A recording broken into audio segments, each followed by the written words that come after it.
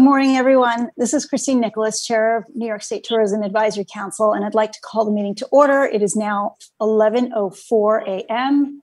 And due to public health concerns and as authorized by executive order by the governor, this meeting will be conducted virtually and the public may watch via webcast. And I do hope it will be the last meeting we have virtually, since things seem to be moving in the right direction. I will start by taking attendance, and I will call the names from the RSVP list that I have here. And you'll have to unmute in order to mark yourself present. Barbara Lee Diamondstein Spiel-Vogel. Dan Fuller.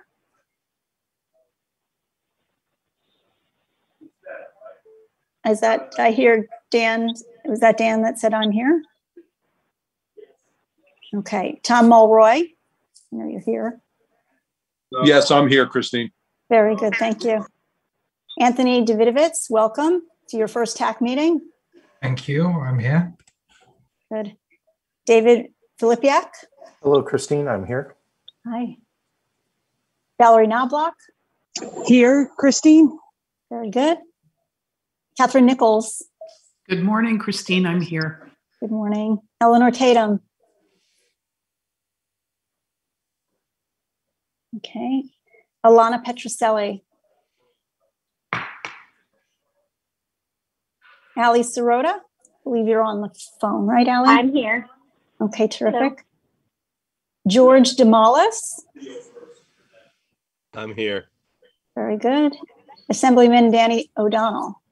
I am present, Christine. Very good. And then we have the I Love New York ESD staff. I know Ross, Kelly, and Rich, you're all present. Thank you so much for all your help. And then we have some guests, which we will hear from in a little while. And is there any TAC members who I did not call that may be here? No? Okay, we're going to move ahead. All members have been emailed a copy of the minutes, and they're also available on the ESD website. If there are any changes to the minutes, please say so now. No changes being recorded. May I have a motion to approve the minutes? Motion to approve, Catherine. Thank you, Catherine Nichols. And I need a second. Second, Ali Sirota. Thank you, Ali Sirota. All in favor, or I'm going to say any opposed because it's hard to do this virtually. So any opposed? Okay, then the motion carries, minutes are approved. And at this time, I'm going to ask that everyone to please go on mute if you're not speaking. I'd like to begin with everyone's reports. I'm pleased to announce that we do have a new advisory council member joining us who I'd like to formally welcome. Anthony Davidovitz is a practicing lawyer and Deputy Director of Legal Operations, Administration, and Legal Affairs at Storm King Art Center. Since 2011, he has overseen and developed several areas, including finance, buildings and grounds, communications and community relations, and visitor services. Anthony serves on the Town of Cornwall Economic Development Advisory Committee, Town of Cornwall Comprehensive Planning Committee, the Russell Wright Museum Finance Committee, and the Orange County Arts Council as Vice Chair. Welcome to TAC, Anthony, and would you like to say a few words? Very happy to have you. Thank you so much for the introduction. Only to say I'm thrilled to be a part of this council and look forward to contributing as best I can. Very good. Well, we're happy to have you and look forward to working with you. Over the past 2 months, there's been a flurry of announcements about loosening capacity restrictions and increased business reopenings, which Ross will cover. There has also been a variety of tourism-related infrastructure and other projects that will help boost our industry as we build back better. I'd like to highlight some of those announcements from my report. As of early May, construction is complete for the historic $1.5 billion Jacob K. Javits Convention Center expansion. The massive project, which will add 1.2 million square feet of total event-related space on Manhattan's West Side, was completed on budget despite the challenges related to COVID. Expanding the Javits Center, which has been operated as the busiest convention center in the US, furthers Governor Cuomo's efforts to continue New York City's role as a leading tourism, hospitality, and business destination and the project serves as a key part of the Midtown West redevelopment plan, including the transformation of Pier 76 directly behind the 6-block convention center. With state-of-the-art equipment and cutting-edge technology, the expanded Javits Center will feature 50% more front-of-house and back-of-house areas, including new exhibit and meeting room spaces, a glass-enclosed rooftop pavilion, and a truck marshaling facility that will accelerate event operations and reduce traffic congestion. These improvements will allow Javits and New York to compete for more shows and conventions as the size and needs of events have grown since the convention center's opening 35 years ago. And we have a video of the newly constructed space that we'd like to share with you now.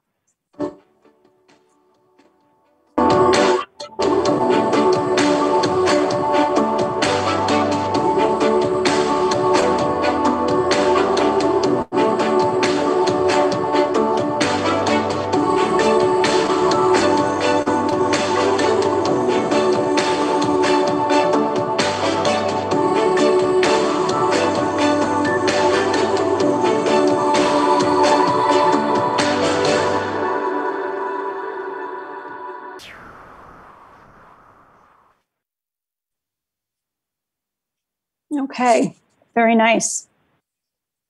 The Metro North Penn Station Access Project, which has been paused by COVID-19 pandemic and the MTA funding uncertainty, will resume. The reopened RFP process will select a firm to design and build 4 new Metro North Railroad stations and make track upgrades in the Bronx. The project will bring 4 fully accessible Metro North stations to the Bronx at Hunts Point, Parkchester, Morris Park, and Co-op City. Trains stopping at these stations will serve as an extension of the New Haven line, offering rail commutation options in the East Bronx to Midtown Manhattan, as well as points in Westchester County and Connecticut.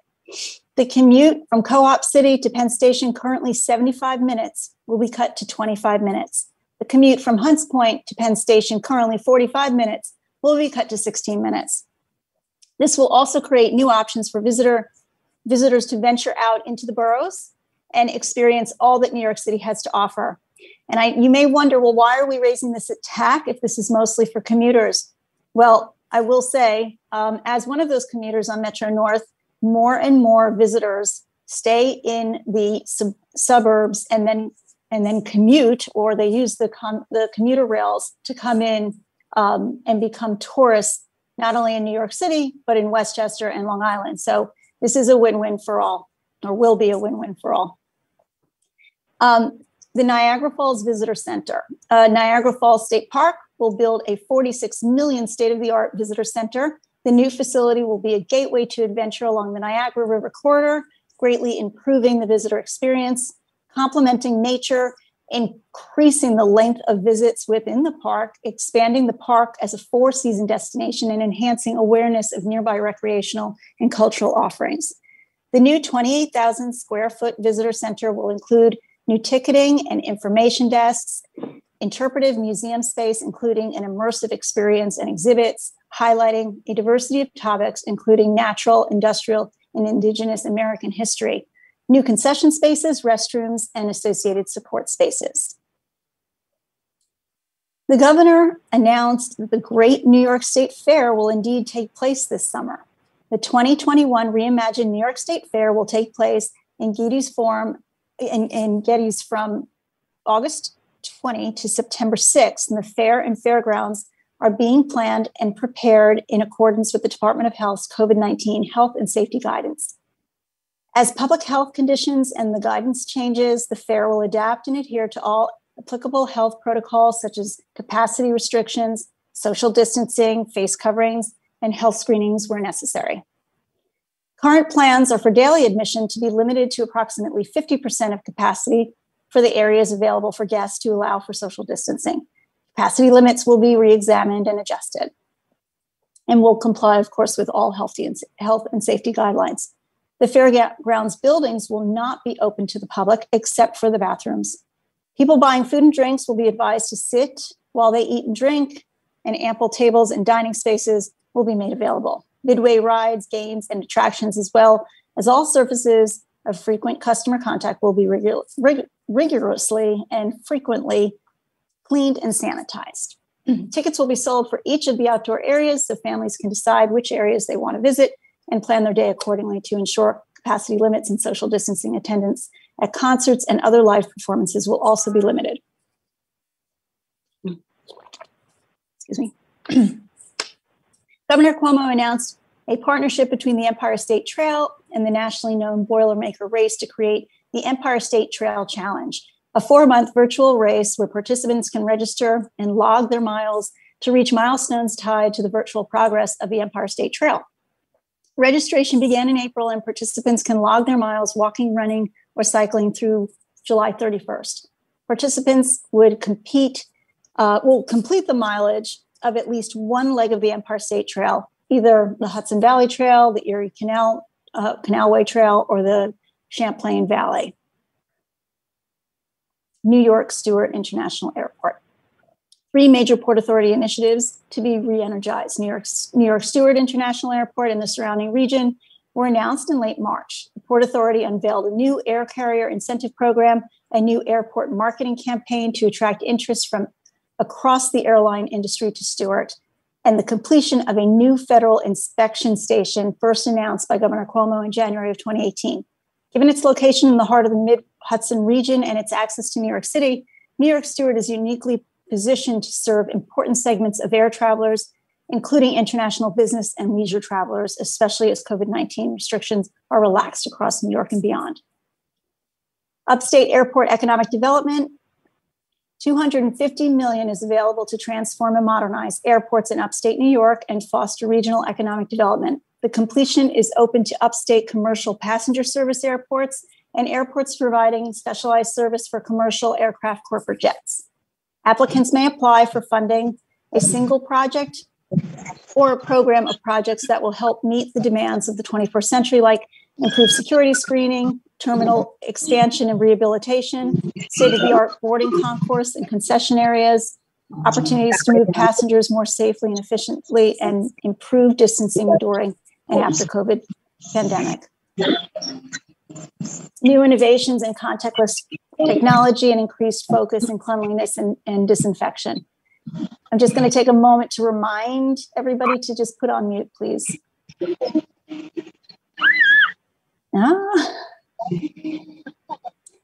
So it's clear that despite the setback from COVID, the state and the governor have continued to forge ahead with the large-scale projects that will have a tremendous positive effect on tourism in New York, like the Javits expansion, Niagara Falls Visitor Center. And we look to invite visitors back to New York State. Each of these events or projects will greatly enhance the state's tourism product and ensure travelers have a world-class, one-of-a-kind visit. Now, I turn it over to Ross Levi, who has several updates for us with his I Love New York report. Ross? Thanks so much, Christine. Good to be with you and with the tech again, particularly now, because I think it's clear that the New York State and probably the nation has turned a page when it comes to emerging from COVID. And I think all the activity in the tourism space is reflecting that. So that's obviously exciting news for us. It's striking to think about where we were in March, just 2 months ago, and compare that to where we are now. You'll remember that at the last meeting, I gave an update on the reopening guidelines, as I've done at all the tech meetings throughout the pandemic. And at that time, we were seeing some businesses just being allowed to reopen. You know, we were talking about outdoor amusement parks. And then there were others that were operating at a very limited capacity, just 20 or 35%. And while everyone was obviously happy to see things coming back online, there was still a sense of trepidation. But fast forward to today, and I think we're in a very different place. Most businesses are restricted only by social distance requirements. I'll be talking about that. And the CDC has said, for those who are vaccinated, you no longer need to wear masks in most outdoor or even indoor settings. And there's been a flurry of announcements in the past few weeks that have dramatically changed how our industry can function. So I want to start by going over those. As of May 19th, New York State adopted the CDC's interim public health recommendations for fully vaccinated people for most businesses and public settings. So, for example, for mask rules, the state has authorized businesses to set their own rules to continue to require masks for all in their establishments, consistent with the CDC guidance. But in most cases, the state does not require vaccinated individuals to wear a mask. Unvaccinated individuals under both CDC and state guidance must continue to wear masks in all public settings. As far as business capacity, businesses are now only limited by the space available for patrons or parties of patrons to maintain the required social distance of 6 feet. So it's no longer about capacity, it's about distance.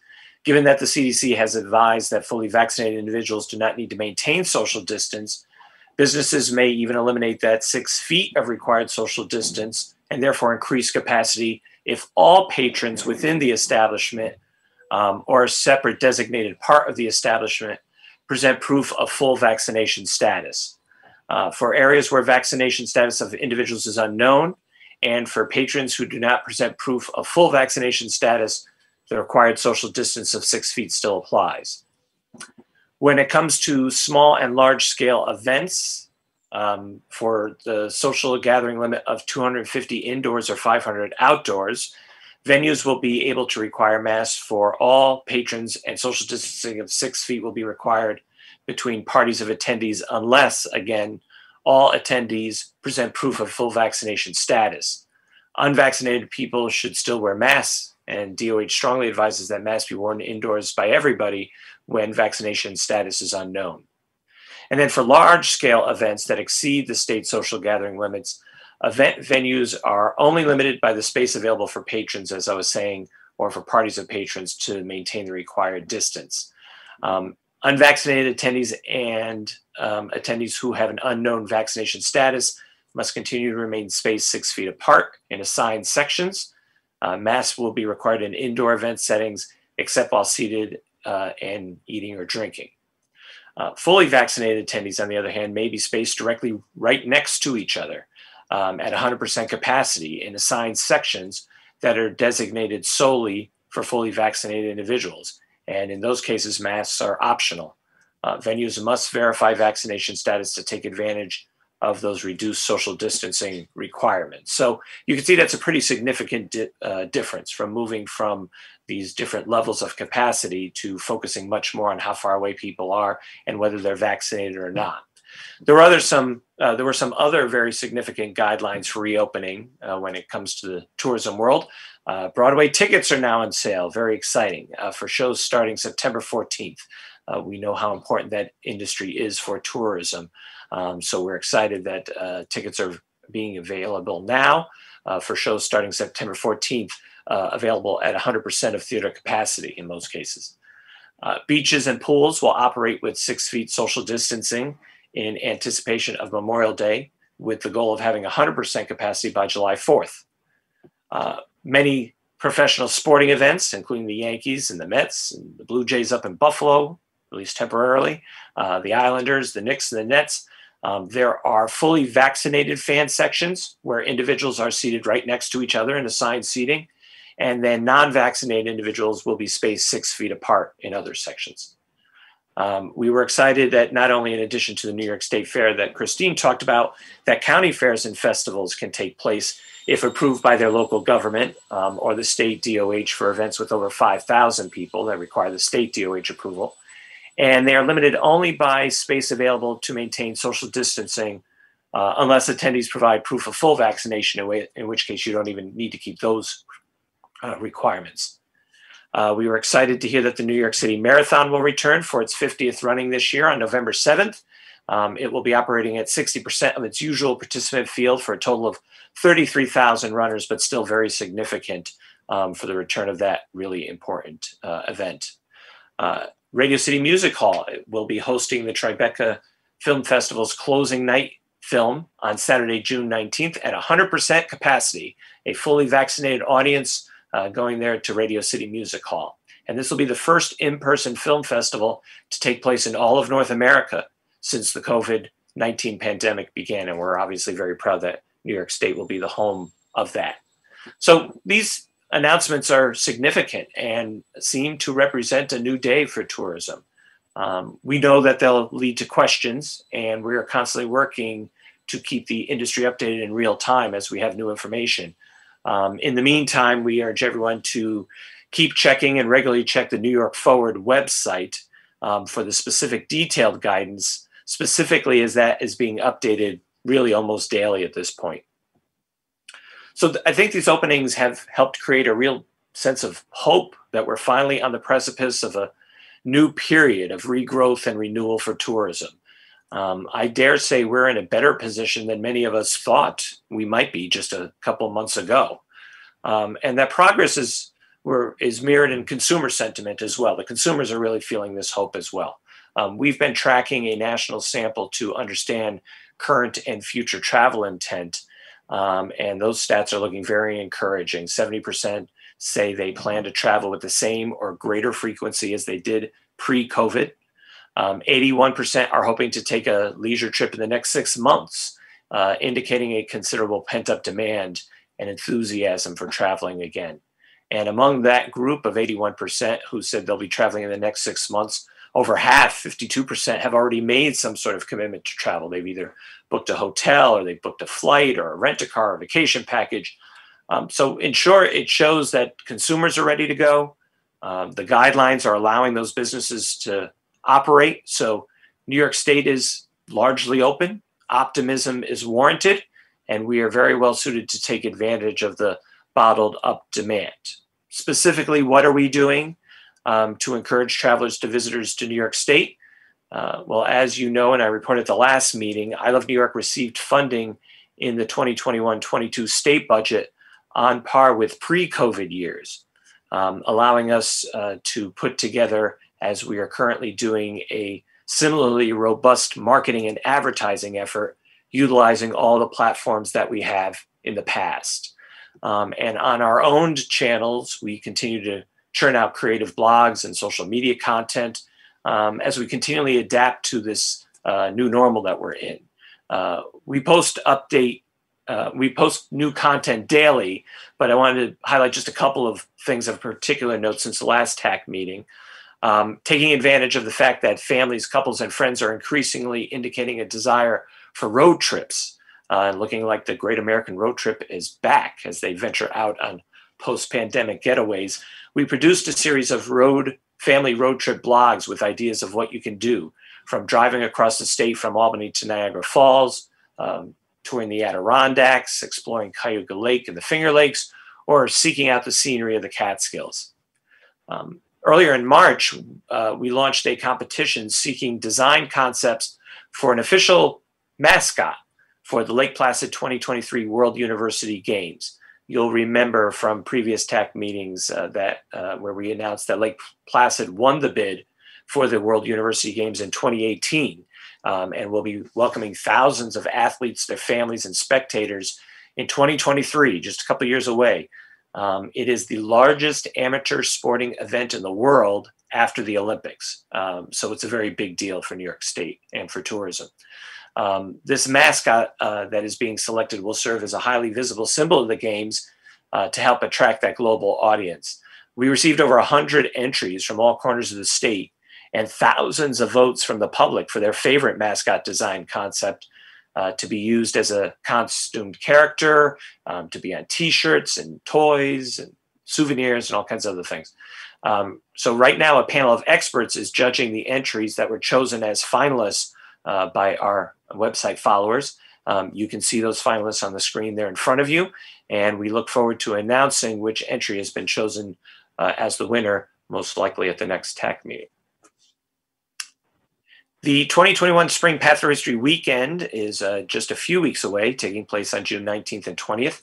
We're inviting all historic and heritage sites to participate with either live on-site events, virtual events, or a combination of the two, still remaining flexible, recognizing that different attractions are in different places in terms of their offering to the public.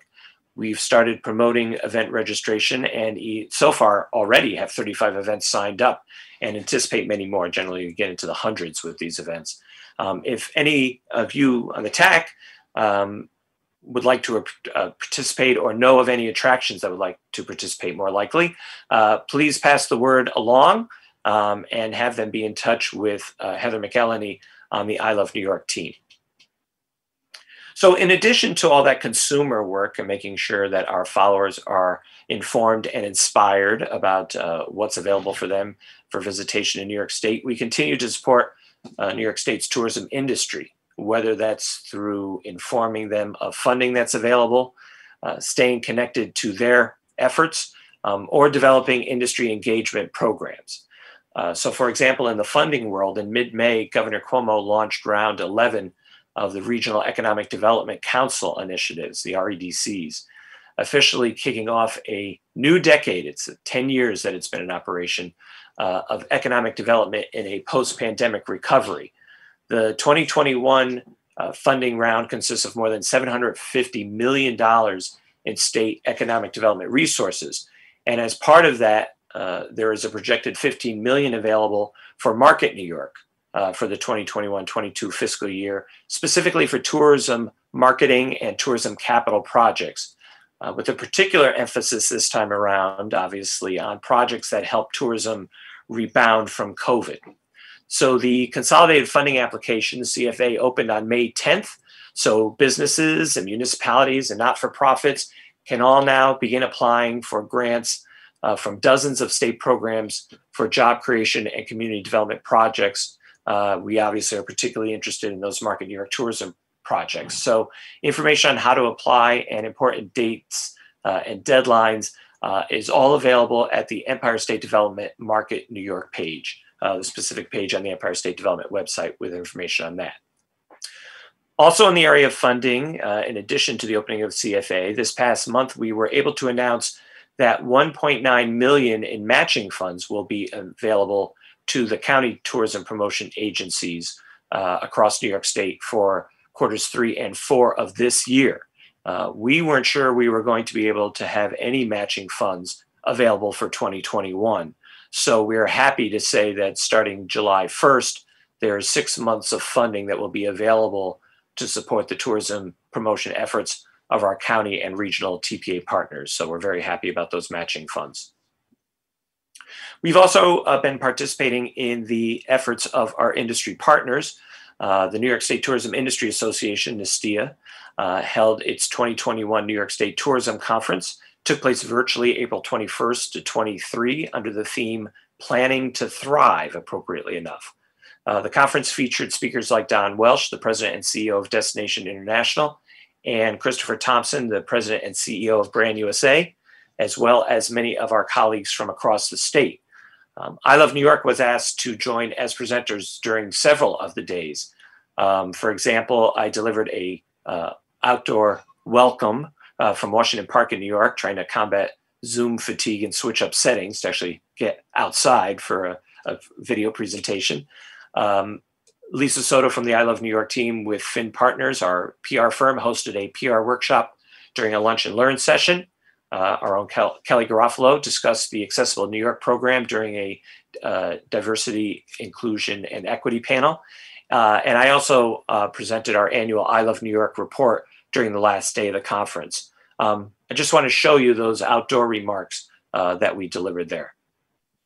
Good morning, friends. It's my great pleasure to welcome you all to the 2021 New York State Tourism Conference. We are once again able to gather as a community to reflect and learn from one another, thanks to the hard work and dedication of the New York State Tourism Industry Association Board of Directors, and especially its staff, Bob Provost and Christine Hofer. We are very grateful for NYSTIA's service to our industry and the support you have provided as host of the conference. This opportunity to get together, even virtually, is particularly important in these times. How do we want to describe them? Challenging, difficult, unprecedented?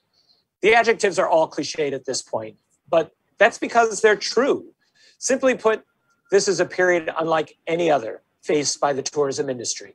You've heard Governor Cuomo refer to COVID as scaling a mountain, and I think that's an apt metaphor. When you climb a mountain, even after you've reached the peak, you still have to be smart and safe to get to your ultimate destination on the other side. The task isn't over, even when the worst is behind you. There is still lots of hard work that needs to be done. Fortunately, every day things get a little bit easier. As an industry, This is where we find ourselves now, at the transition point between the grueling climb to the summit, but not yet where we can declare the quest complete. We started with a long, precarious journey in front of us, not exactly sure of what path to take. So what was our first reaction? To get on the phone with one another, share what we were doing, and equally important, share what we were feeling. I think that speaks volumes about New York's tourism community. Those regular calls established by Nestia became our touch point, our base camp, if you will, where we could share our struggles, our learnings, and our small successes, each of which motivated us to move further and further forward. Over the course of the pandemic, we've worked together as a team to clamor and push each other to the top. Now that we've made it over the summit, the sun is shining a little brighter. We can feel its warmth and its promise a little more. We can take a moment to assess where we are, appreciate how far we've come, and catch our breath before we start on the still challenging path ahead. We must continue to work together to complete the voyage and build our industry to even greater heights than before. My I Love New York colleague, Kelly Garofalo Wilkins, found a quote on the website We Dream of Travel. It says, quote, "Some mountains only require a good pair of shoes. Others require an entire team to conquer, knowing which is the key to success," unquote. Luckily for our industry, here in New York State, we're familiar with hiking and we know the difference. For this, we need a team. And we are so fortunate to have all of you, such a passionate, talented, resilient, and yes, New York tough and loving group of individuals leading our tourism industry. We are honored to partner with you on this journey and look forward to drawing inspiration from each other during this conference and beyond to reach our ultimate destination of a better, stronger New York State. Thank you. So it was a great conference, lots of insights and conversations, all geared towards that idea of building New York's tourism industry back better, how we can not just be here, but thrive. So I want to thank and congratulate the Nestia board, the conference planning committee, and their staff, Bob Provost. And you heard me mention Christine Hofer, who I want to recognize. She's just recently left that organization after many years of service. So we want to thank and recognize Christine for her service to Nestia and the tourism industry as she's moved on to other exciting professional opportunities. On May 5th, I joined Visit Binghamton, Visit Buffalo Niagara, Visit Rochester, Visit Syracuse, and the Lieutenant Governor, Kathy Hochul, at a virtual press event to officially launch the Upstate Eats Trail. It's a new initiative by all those partners I mentioned, featuring a 225-mile long trail highlighting regional restaurants, roadside stands, corner taverns, diners, ice cream shops, all those places that make some of the most authentic regional food specialties in the United States. Runs literally from Western New York through Central New York, connecting Buffalo, Rochester, Syracuse, and Binghamton. That press event was picked up by some major outlets, including Time Out and Food and Wine Magazine. And we are excited to promote the trail to visitors to New York State. I encourage all of you to check out their new website, upstateeatstrail.com. So you too can plan your next New York State food adventure. We also continue to support our industry with an educational webinar series. The most recent one, a PR-focused workshop hosted on April 14th, was entitled The Road to PR, Travel PR in a Changing World. And it covered how the media landscape has changed, how to pitch journalists in the current media environment, the best ways to showcase your destination in the absence of press trips, which we know are challenging in the current environment, best practices for hosting a compelling event and determining news value, and how to work with I Love New York in pitching New York and all its wonderful attributes to writers looking for new and fresh content. The workshop was specifically geared towards our TPA partners, and we were pleased to get 50 of the 62 county and regional TPAs to be a part of that. I'm going to show you a very clip now of that webinar so you can see how it went. The partners across the state, and also just to reiterate, if a piece of that information doesn't get into the story that we're currently working on with a writer, I have a very large folder of all things New York. So it is used for pitching months, years, whatever down the road. So it is much appreciated. So that gives you a sense of the way that went. It was very well received. And we continue to be told that the bar is being set higher and higher with each of these subsequent workshops. Our next offering is going to be about helping the TPAs to utilize their listings features on ilovenewyork.com and the I Love New York mobile app, since it's such a great tool. And then there'll be additional educational offerings that are coming after that. Our team member, David Contreras-Turley, along with Heather McElhenney, and many other members of the team working hard on that effort. Since our last meeting, we also completed our Tourism Workforce Initiative pilot program. You'll remember that this is the first time that we worked together with the New York State Department of Labor for a series of virtual job fairs that were held. We had 4 since our last TAC meeting. That was in addition to the ones we had before that. So when all is said and done, we've basically covered the majority of the state. Since we last met on April 15th, there was a tourism pavilion at the Finger Lakes Regional Job Fair. On April 29th, a tourism pavilion at the Southern Tier Regional Job Fair. On May 6th, a tourism pavilion at the Western New York Regional Job Fair. And then on May 20th, a tourism pavilion at the North County Regional Job Fair. We have a screen that you can look at here as I'm talking that is actually a recording of the platform. You can see what this virtual job fair looks like and how it functions. It's really quite dynamic. It's as close as you can get on computer to actually being at an event. Our early feedback so far from the first I Love New York Downstate Virtual Job Fair and from the survey respondents, we got some feedback. More than half reported that they would participate in our virtual job career fair again. So that's a pretty good sign for a pilot. And then we're waiting to hear feedback from the subsequent fairs, but they seem to have been very well received as well. So we expect to do some additional outreach so that we could literally see how this did and how the program can be refined and improved. But there's a high likelihood that this program will be continued in the future. We feel very good that we were able to do this even during COVID, and the idea of continuing that in non-COVID time is an exciting prospect. So as you can see, we've been pretty busy with the industry, with consumers, and working during this period of COVID emergence. But I dare say our busiest months are ahead. So we expect to be reporting on much more at the next TAC meeting. And that concludes my report, Christine. Thank you so much, Ross. Does anybody have questions for Ross? Anthony. I had a question. Ross, that was terrific. Obviously, my first meeting here. If they're all that comprehensive, it's going to be a wonderful ride. And I thought your video was really great. I really liked that. I did have a question about targeting. You were talking about the groups that you're following and their intention to travel. I'm wondering whether you have any sense of whether that intention is local, regional, international, and how that impacts your work and outreach. Right. Yeah, my colleague, Rich Gagliano, is on the phone, may want to address that directly. But I'll just mention, obviously, international has its own challenges at this point with the borders, and we're watching them closely to see that travel return. But we've remained active. Even, our I Love New York offices overseas have remained open, granted on a scaled down way, but that we can stay in touch with the industry there on at least a B2B way. And utilizing that time. So particularly as tour operators and travel agents could be aware of New York State. A lot of them told us that they had more time since they weren't working as directly with clients to learn about New York State. So we've been working with them. So international, I'll sort of put aside a little, recognizing that we need the borders to open to do that more forcefully.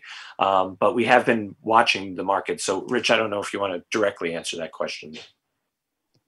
Sure, yeah, to Russ's point, we've been keeping an eye on the needs of, throughout the whole lockdown, what the different rules are for different states, longer haul travel within the country, international. So as Ross mentioned, we're, working hard right now on, efforts that we can share a little more details in the future on that. But that's one of the things we've been looking into. What are the different needs? So it's not a one size fits all. What are we doing to keep the international market still top of mind? keep New York top of mind amongst the international market while we wait for the borders to open up widely, versus what we do locally, versus what we do upstate, versus what we do in neighboring states, versus what we do from a more longer haul visitor from across the state. So that's what we've been keeping an eye on and thinking into right now and working through those specifics. But yes, we are targeting each of those groups as needed based on the potential opportunities against them. Thank you. Great. Anybody else have any questions for Ross? Okay, well, I'd like to jump into a bit of a discussion now. It's been interesting to see recently there's been an increase in talk about high-speed rail. And it's upstate. There are two senators, Senator Cooney and Senator Kennedy, who introduced some legislation about increasing high-speed rail. They're from Buffalo and Rochester, and what it would mean for upstate. And then Long Island Newsday just did a very big feature, and they have some local electeds there who believe that Long Island would greatly improve if they had high-speed rail there. And then when when I Googled it, thinking maybe this will be something interesting for TAC, there seems to be an increase in this Build Back Better, right? This opportunity that we have post-COVID, and whether or not high-speed rail should be part of that. So I wanted to just have a discussion here today with the TAC members and see if we wanted to, maybe over the summer study this a little bit more. I know that our former chairman, Tim Zagat, is somebody who also, has reached out and said that this is something that he believes in. I am totally open-minded to this. I don't have an opinion on it. I don't know if it's feasible. So today, Ross and Kelly and we thought we would invite Tom Martinelli, who is no stranger to TAC because he's been participating in TAC for many years. He's the Chief Content Officer of New York by Rail, Amtrak's Guide to Travel by Rail Destinations, and Donna Hayes, also a friend of TAC's. Don is the Assistant Director of Promotional Partnerships at the MTA. And we'd love to hear their thoughts about, the direct link between rail here in New York and tourism and the growth of it. And also, I think if we were to continue this, we would have the New York State Department of Transportation join us, as well as some experts in high-speed rail. But we thought we'd take it, with our friends to get an idea of what are the trends. So, Tom, we'd love to hear from you first about what these possibilities are for increasing the use of rail with tourists and what can be done to attract more tourists with rail. So, Tom, thanks so much for joining us today. So unmute, and we'd love to get your perspective. Okay, thanks for having me. Can you hear me okay? Yes. Okay. So I think this is very timely, and I really applaud TAC for bringing the topic to your discussion today. Obviously, it's very timely with all the national attention from the Biden administration about funds that would go towards infrastructure and improving the Amtrak system and just rail across the country. As you know, high-speed rail has been talked about in New York State for decades. So while I'm very optimistic that, it is getting a lot of attention now, there are a lot of issues that are related to that in terms of what can be done. And I hope today that I could, share some perspective from you. So next slide, please, Kelly. Just a little bit about New York by Rail. I think most of you are familiar with our annual print magazine. I have been working to promote Amtrak for 18 years now. And we've had a print magazine for 17 years, which is visible on the trains and at stations. We have a very active website, newyorkbyrail.com, a weekly e-blast that many of you receive. We do blogs that are based on firsthand experiences of taking Amtrak to destinations and attractions. And we also have social media sites. So we're reaching tourists, during their trip as well as during the planning stages. And we try to make it easier to plan an Amtrak trip to make it as easy as possible. Next slide, please. So the Amtrak route map, there are 25 Amtrak stations throughout New York State, including Penn Station. This means that a lot of our destinations throughout New York State are reachable by Amtrak, either directly or indirectly with a connection. You can go all the way up to the northern part of the Adirondacks, through Albany, and all the way to Niagara Falls in Western New York. As you know, there's been a lot of focus on, through the governor, in improving railroad stations, Amtrak stations. Most recently, Moynihan Train Hall reopened in December. It is state of the art, and it was, long overdue, but it's a great amenity for traveling by Amtrak. Recently, Buffalo Exchange Station in Buffalo reopened through a massive renovation. Schenectady, Rochester, and Niagara Falls have all had new stations renovated in the last 5 years. So there's been a lot of emphasis on railroad stations. Next slide, please. Amtrak has a network which goes across the country. There's 550 Amtrak stops. What that means for tourism is that there's an opportunity for New York tourism to reach tourists coming across the country, connecting through this network, particularly through the Moynihan Train Hall. I know Ross and his team has put a lot of effort on the drive market within a couple of miles. Well, I like to think that the train market within a couple of miles is also viable for another way for tourists to come to New York. Amtrak's ridership nationwide pre-pandemic was 31 million. So that represents an opportunity to get a lot of those people to come to New York State. Next slide, please. So I want to talk a little bit about what I believe tourists want to help to decide about taking an Amtrak getaway, because I know that that's where a lot of the focus is. First and foremost, we need to manage expectations, particularly for the downstate going to upstate. I think most of the tourism offices would agree that the New York City market is the prime, target market. So, we do a lot of our work to manage expectations for people coming out of New York City. And if you're managing expectations, obviously ticket cost is a consideration, but it's not always the primary consideration. I think the train ride duration is more important, and we look at it based on how long is the train ride from New York City. To Albany, it's 2.5 hours. That's very manageable. But to Niagara Falls, it's 9 hours. So therefore, I think that's why ridership to Niagara Falls, pre-pandemic, about 30,000 per year only. It's hard for people to spend that amount of time. You have to be a real train lover. The schedule needs to be convenient. How often are the trains running? If I'm doing a weekend getaway, can I come back on a Sunday night? What are the connections from the train stations? Particularly tourists coming up from New York City. They have all sorts of ways to get around through mass transit. But when you're in upstate New York, what are the services that are available? Are there rental cars? Are there shuttles? Is there public transportation? Is ride sharing available? Can I get around without a car? Can I take Amtrak to major events? Can I take Amtrak to the Saratoga Race Course, to SPAC? Can I go to the New York State Fair? Can I go to major events? It's not always easy to get to those locations, and that's why the connections are very important. Next slide, please.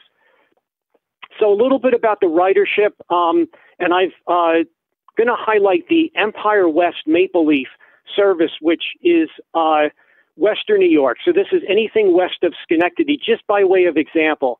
And Amtrak had shared some data with me, and it points to the primary reason that people take Amtrak is comfort, relaxation, and enjoyment. The second reason is price and a unique train experience. And the third reason is a convenient schedule and would rather not fly. And I think today, more than any time, I think we have a real opportunity to capture some of the people that don't want to fly and get them on trains. The demographics, 69% of people riding Amtrak to Western New York are non-business commuters. 45% visiting family, 24% vacation. They spend an average of 4 nights during their stay to Western New York. That's a real opportunity for a tourist to go into the restaurants, the attractions, and that's where you're going to get the real economic benefit. So I think that, there is certainly a lot of opportunity. Next slide, please. What are some of the rail advantages for tourists? Well, taking the train can be part of your vacation experience. It's enjoyable. You can roam around. It's eco-friendly. Now more than ever with the green movement, Amtrak is definitely right there. And there's in demand. You can go city to city. You don't have to go from an airport to downtown. Next slide, please. So one of the products that New York by Rail came up with, just by way of an example, which I consider to be a tourist-friendly product, is the New York by Rail travel package. You have to make it easy if you're going to want to have people get on the train. So we modeled this after another package for another state. We work with a professional operator, and we have roughly 17 packages. We work with hotels, attractions, and we were starting to gain momentum thanks to a Market New York grant until the pandemic hit. But I believe that this is something that makes it easier for people to travel because it's all inclusive. It makes it easier. Next slide, please. So getting into how to enhance the New York State Amtrak service for tourists. I think it's very important to educate the New York State tourism industry. Christine, you mentioned possibly having this on the agenda for future meetings. I think education is very important. If the tourism community believes that Amtrak's important, then the powers to be will do the things that need to do to make it more viable. And as I go around, I try to talk to anyone I can, from the chambers to the TPAs to any other organizations. And, education is very important. I think it's important to understand how Amtrak operates in New York State. Amtrak in New York is part of what's called a state-supported service. That means that New York pays for the service, any of the costs for operations and capital north of Penn Station. So this is a line item in the New York State, and we pay approximately $40 million for our Amtrak service because it runs at a deficit, which is not unusual. It's very important to understand this because if we want to get things done in New York, we don't have to go to Washington to get them done. They can be done through our state. If our legislature decides to, enact the resources available, it can be done. I think we need to look at growth opportunities, particularly in upstate and Western New York. Currently, the New York to Albany corridor gets very good traffic. Albany is the 9th busiest Amtrak station in the nation, and Hudson and Rhine Cliff are in the top 50. But the Western New York ridership can certainly stand to improve. And I think in terms of getting economic benefit for upstate, I think Amtrak can be very instrumental in this. So a lot of the decisions are made locally. What kind of decisions can they be? We could add train frequencies. We can lower the ticket prices. We can decide to add passenger amenities. Currently, the cafe car between New York and Albany doesn't have any service. When it does have service, we serve Taste New York products. It's a great way to promote those products and promote tourism and educate people about what there is in New York State. You've all heard about the infrastructure bill that the Biden administration is proposing. That is going to have a huge benefit to rail and to Amtrak. Amtrak would receive a significant amount of money. $85 billion is earmarked currently to modernize public transit. And but you have to understand that New York is part of what's called a state-supported service. There's 29 state-supported services throughout New York State. We have 3 of them. There's 2 for Empire Service and 1 for the Adirondack. We're competing for 26 other other states that are also vying for money. Amtrak has announced the Amtrak 2035 initiative. Those are the new routes. How would the country look? A lot of the focus is on the Midwest. It's on the South. It's routes like going from Atlanta to Nashville, to go from Columbus to Cleveland, to go from Los Angeles to Las Vegas. Where is New York in that discussion? Essentially what they're talking about is adding 1 more service per day and then having a day train that would go through Cleveland. So again, we have to speak up. While the iron is hot, this is the time to do it. Obviously, Senator Kennedy has introduced a rail bill, S 3185. It's looking at high-speed rail. It's looking at appointing a commission. I think that's great. You know, I know that one of the shortcomings in New York is we don't have a state rail plan. The FRA requires it to be updated every 4 years. Ours is about 10 years old.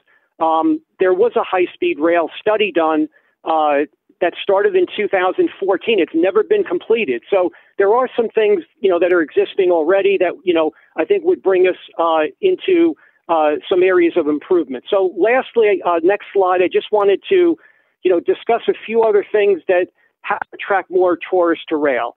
I think we need to build a bigger, a stronger New York State rail program by investing in reliable service and speed improvements. It doesn't have to be high speed to the extent that what you would see in Europe or Asia. If we can get to 90 miles an hour, if we can get to 110 miles an hour, higher speed, if we can get more reliable service, trains running on time, that would be a big improvement, you know, currently, and it can be done fairly quickly. I think there needs to be a better alignment with I Love New York and the I Love New York tourist programs. You know, DOT right now is the quarterback, and, you know, they probably could work with I Love New York and work on a program to get more tourists. I think we could leverage I Love New York marketing dollars to enhance the New York State Amtrak marketing, which comes out of Washington. So I think there should be more emphasis on passenger amenities, better Wi-Fi service, open the cafe cars, as I mentioned, and promote the Taste New York products. Bikes on the train is a huge development. We have the Empire State Trail. They're talking about 35% of that target is bikers. How can we get bikers from New York City up to the Empire State Trail? Amtrak route mirrors the Empire State Trail. It's a big opportunity. We should be taking advantage of it. We should encourage skiers from the New York City area to take Amtrak to the ski resorts, but we need connections to the resorts. So that gets to this last mile connectivity, so that you can go from an Amtrak station and you can go to attractions, wineries, major events, second homes, and other places where you're going. You know, it's not easy. This would require ongoing tourist rail product development. It's hard work, but I think there's a lot that needs to be done, but this is definitely the time to do it. I think there's a huge opportunity for more tourists riding Amtrak, and I think if we, you know, collectively work together, I think we can see some measurable results from this. So that's what I wanted to talk about. I'm happy to answer any questions at any point. Thanks so much, Tom. That was really very interesting. I learned a lot. And I do want to make sure that, Donna, we have time to hear from you more on a local basis on what the MTA is doing in order to make sure that visitors feel that they can be using the rails, and what can we look forward to, if anything. How would the MTA deal with high-speed rail? Would that impact the current rail lines and whatnot? Right. Thank you. I'm happy to be here. Thanks for inviting me. You have my first slide up? I'm not sure. Okay, great. Mm-hmm. The delay is so crazy. I'm going to look at my presentation and just not look at your screen. So yeah, this is Metro North leisure travel, and there's definitely a lot of overlap with Amtrak when it comes to the lower Hudson Valley, and then, you know, Metro North kind of is the gateway to the rest of upstate New York. And I just wanted to, you know, just kind of step back and look at our 2019 ridership stats. It's always it's a benchmark for us at this point for where we need to get back to and where we can potentially go from there. Next slide.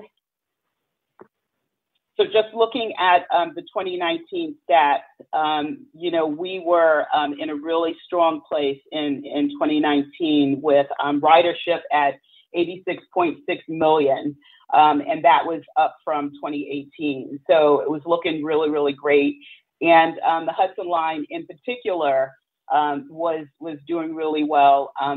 Definitely breaking records, and we know that there's again, when we're talking about the gateway to the rest of New York State, the Hudson line is right up there, with allowing that to happen.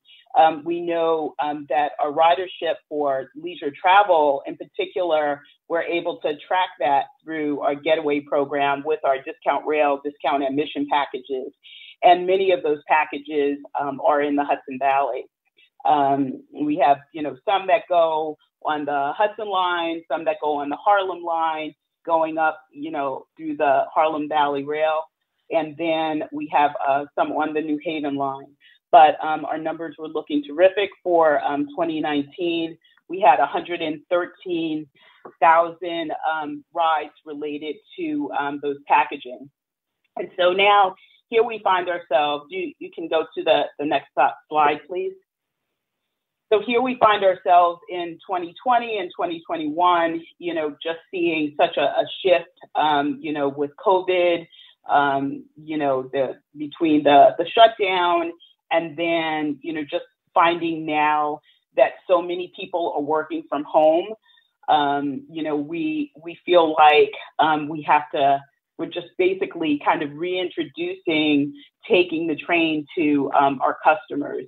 And we came up with a campaign this spring where, just like kind of thinking, okay, if home has become your office, we'd like, New York City and the Hudson Valley and, the overall area to become your playground.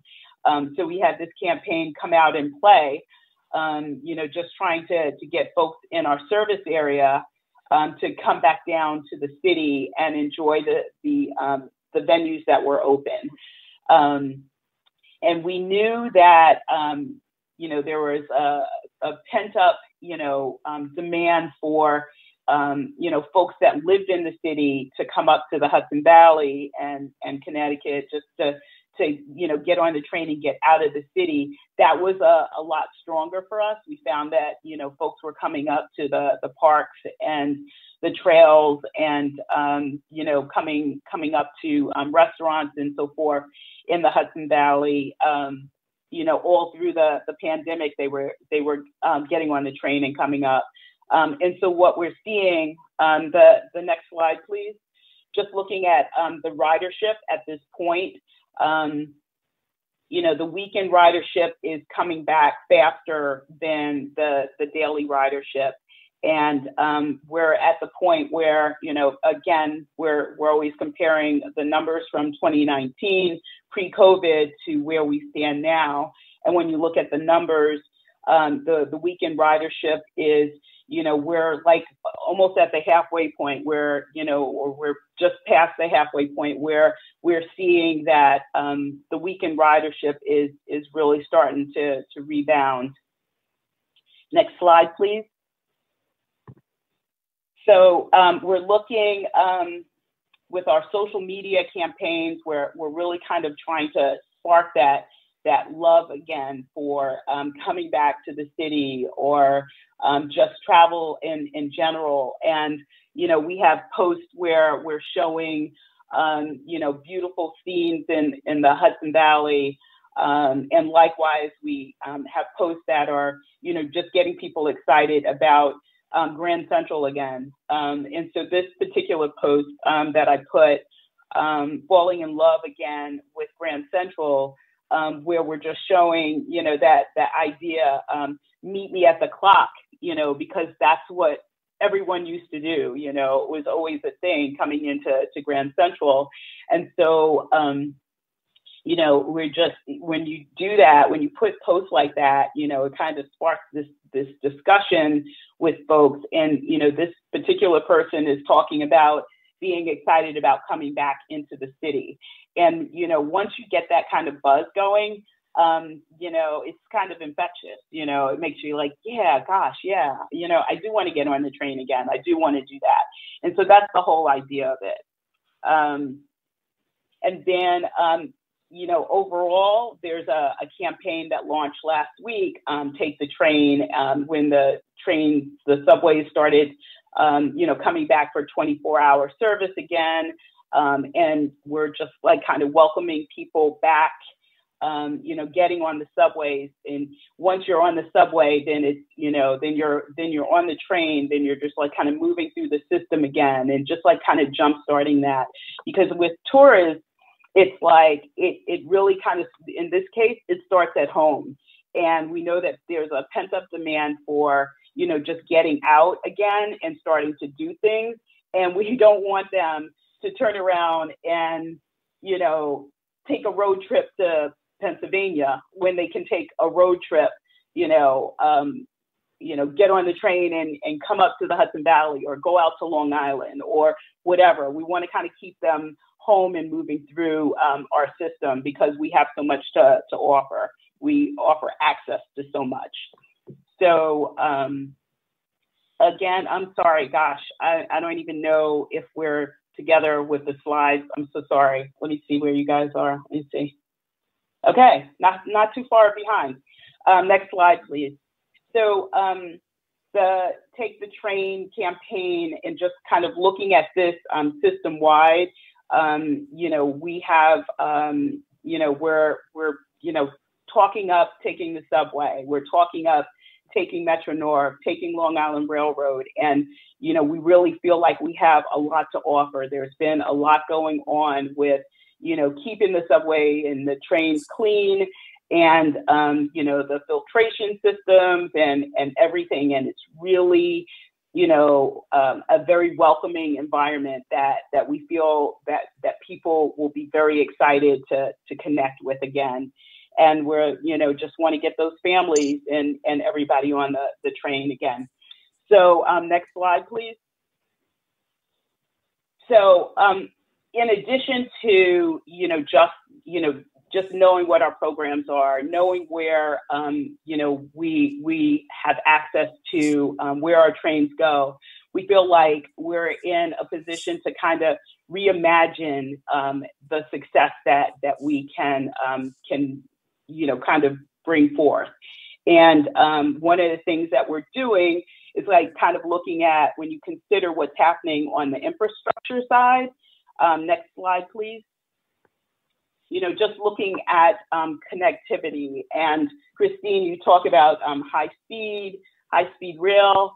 I think that you mentioned the Access to Penn Station project, and that's really exciting, because it's high speed in a sense, because they're really kind of cutting down the travel time, and just like broadening the capacity for getting people into the city and out of the city. It's because it's definitely going to work both ways. And so the New Haven line service to Penn Station, we're going to really be able to, if you can imagine, be able to get tourists up, to the Bronx, they could go to, City Island, they could go to Orchard Beach. There's so many possibilities in going up that way. And then likewise, when you consider the hotels in Westchester that run shuttle service, to and from the Metro North train stations, we could conceivably have people that are coming from New England and staying in those hotels in Westchester and day tripping into the city and doing a hub and spoke so easily. It would be really, really exciting. So the information that you shared about the New Haven line service to Penn Station is such a real thing. And likewise, the Long Island Railroad East Side Access Project going into Grand Central, not only does it enhance the experience of Grand Central as a destination, it creates this hub where people can have access to going out to Long Island, to the beaches, and all of the venues that Long Island has to offer. And then likewise, they're just getting into, Manhattan and connecting with Metro North in a way that we haven't had before. So that's that's slated to open in 2022. And, I think it's going to be really, really exciting. I've seen pictures of East Side Access, the way that level looks, and it's amazing. Okay, so on to the next slide. Just looking at the mobile connection that's going to be going on is a project that's going to be starting next year, and we're really excited about that because if you've ever taken Metro North, you go through dead spots here or there. It could definitely cut out and comes back in. Likewise, when you get out, far on Long Island Railroad. So this is, a really important project for us, especially when you consider there are so many mobile apps now that offer tours, and they're GPS activated. There's one for Scenic Hudson has one for just all of it's like a window seat tour from taking the Hudson line and looking out the window and connecting with this mobile app that allows you to just kind of see and learn the history and so forth and so on. So imagine being able to have this mobile app and, tourists can enjoy the experience, right from their window seat and not have any connectivity issues. So again, that's a really exciting, activity or effort that's underway on the infrastructure side. And on the marketing side, connectivity is a major deal for us right now because for the first time ever, Metro North, Long Island Railroad, buses and subways are all under one roof, working together for a seamless approach to leisure travel marketing. And it's really kind of cool because, Long Island Railroad and Metro North are looking at all of the venues that they have in common and kind of getting them all on the same page so that someone that's in New York City can suddenly realize that, wait, I can spend one day at the wineries out on the east end of Long Island, and the next day I can get on Metro North and come up to the Hudson Valley and enjoy the wineries. And so on both ends, they get to experience, so much, or, they're going to the beach, one day on Long Island, and the next day they're doing a river cruise out in the Hudson Valley. So they get the best of both worlds.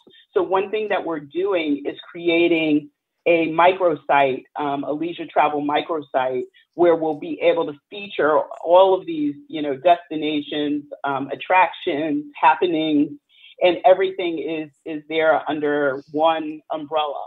And it will be a series of articles. It will be special authors.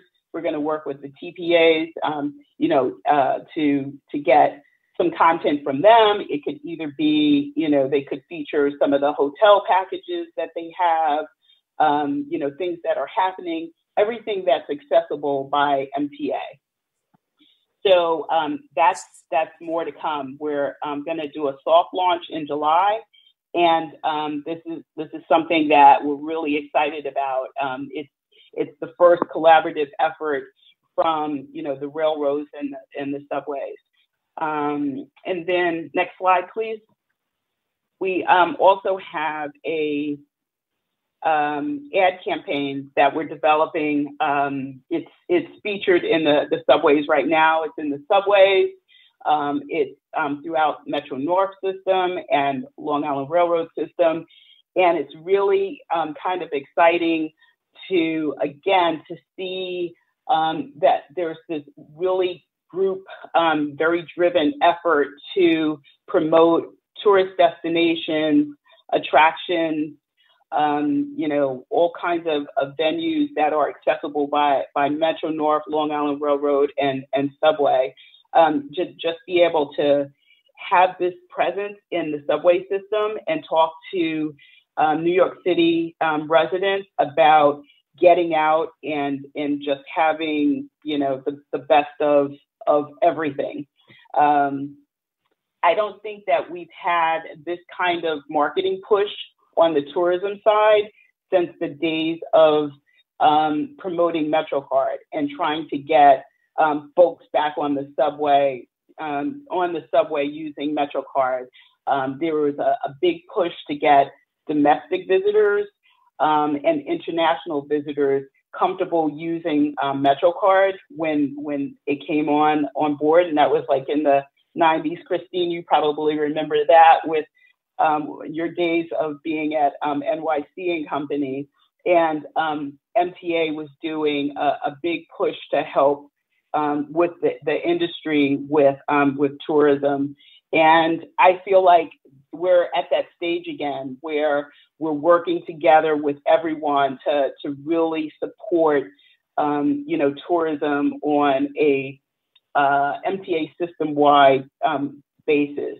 The next campaign that you'll see coming out in the subways will be featuring, you know, some of the museums and some of the attractions in New York City. And so Donna, we're going to have to wrap it up because we have a hard stop. And I do want to get to some questions if anybody has, and also new business if they have, but it is exciting that the MTA is going to be doing its own ad campaign. I was not aware of that. And, you know, I have heard Pat Foy on a couple of Zooms, and it seems like the most important issue to get out right now is what the MTA is doing as far as public safety on the subways. So I think he's addressing that by adding more, not only NYPD, but also additional officers that the MTA is going to be putting out on their own. So I think that'll go a long way on making tourists feel more comfortable getting back on the subways, and then you can do your job more easily, I would think, right? right. So, exactly. But thank you so much to Donna and Tom. Does anybody have any questions on this? And also you can email me and Ross and Kelly, because we do want to see if we should continue on this line of thinking and bring it forward on this more on the high speed rail. And if there are any experts that you think we should bring in to discuss that. Any questions on this or any new business? And I think Thurman Thomas has joined us. So welcome, Thurm. Good to have you with us. Thank you. Always glad to be here. Great. Okay, so I think we will then wrap up a little bit early since I don't see any hands or questions or waving. So, but again, this was very informative, and I think that's the first step, because I learned a lot as far as what's going on with rail. So I thank Tom and Donna, and also wanted to let you know that our next meeting is scheduled for Monday, September 27th at 11 a.m. And we are planning on having that meeting in person, and we're planning on having it at the Javits Center. So I hope you can arrange your schedule so that you can come into New York, into the city, because we do want to show you, even though the meeting is normally from 11 to 12:30, but Alan Steele may be able to give us a tour of the renovated section of the Javits Center either before or after. So we'll try and nail that down quickly so then you can schedule accordingly. But what's exciting is not only the expansion, but they just announced a meeting that's going into Javits. So the first one I think is scheduled for August 19th. It's the former gift show, but I think it's called New York Now, which is a pretty big show.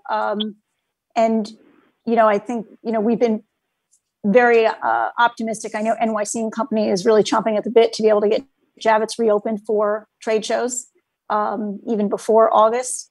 And now with the CDC and the lifting of a lot of the restrictions, we're hoping that Javits can open up even sooner, because we know that that will be a very important message to send to the business community. So it's all exciting. So we'll see you at the Javits on Monday, the 27th. So I think so thank you very much for your time, and continue to stay healthy and safe. And I do need a motion to adjourn. So moved. Anthony, your first meeting, and you're jumping right in. I am very excited about this. Okay, I need a second. I see Catherine, you've got your. Yes, second. Okay, all right, Catherine Nichols. So there we are. So our meeting is now adjourned at 12:24. So all be well, and we'll see you. Have a great summer, and we will be in touch by email to continue the discussion on what's going on in the summer. Great meeting. Thank you. Thank you. Thank you. Thank you. Bye. Bye-bye. Bye-bye. Thanks.